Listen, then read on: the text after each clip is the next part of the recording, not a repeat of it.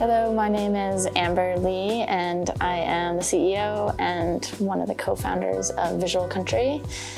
We started the company 7 years ago, just about this year. It's our 7th year, and I founded it with our creative director, Megan Signoli. I moved to New York because it's New York, and ever since I was 16, I wanted to move here. I wanted to be too many things, probably a million different things. I always had a new business that I wanted to start, but at the end of the day, it always came down to being art and commerce and the bridging of those two. It definitely varies, but I focus a lot on the sales side and the strategy side of the business, so I'm usually focused mostly on that.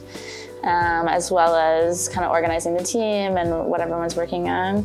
But I also like to dedicate some time to just investigating new technologies and new ways of doing things. I would say the hardest part of having your own business is one of the best parts too, which is not having a boss. But the hard part of it is that there's no one above you to kind of like seek counsel or advisement. So you have to look externally for mentorship and counsel. The proudest moment for me since owning this business, I think, has been opening up our current studio, because it was such a labor of love, of picking out, every outlet and every wall and fixture throughout, and every time I walk into it, I just feel like really proud of what we put together. I think the best way to stay relevant is to constantly be exploring new techniques and styles, and always be learning, for sure, and investing in your creative, both within the branded work that you're doing, exploring new mediums and new styles, but also investing in your own creative. Don't quit your job until you're making money. That's my best advice. It's my only advice. My dream job would be maybe being a lawyer. I always wanted to be a lawyer. I love watching law shows. And then my second would be in TV, maybe writing law shows.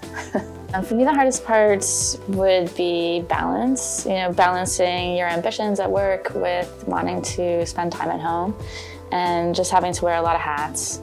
I think any parent will tell you one of the hardest parts about having a kid is that it just doesn't stop. It's like non-stop of balancing it all. One of the people that I looked up to most growing up was Colin Hopper. He's one of the business owners of the sports store that I worked at. I sold hockey equipment for a long time in high school and college, and I just always admired how he created a very family, community feeling organization that people got really excited to come to work at every day.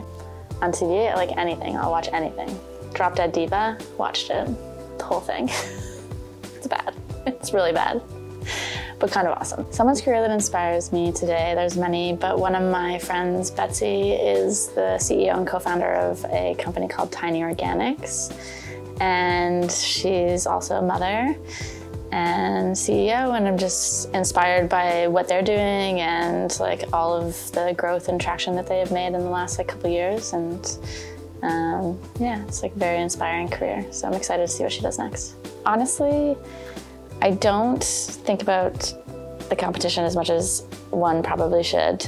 We're really focused internally and just growing, and I definitely look at other creators in the space for inspiration on kind of what's coming up and what people are working on, but I don't think about beating them out, I just think about creating great work. Don't forget to like and subscribe by liking and subscribing, and there's a bell. When you see it, you gotta ding it. That's important, and we look forward to showing you more content soon.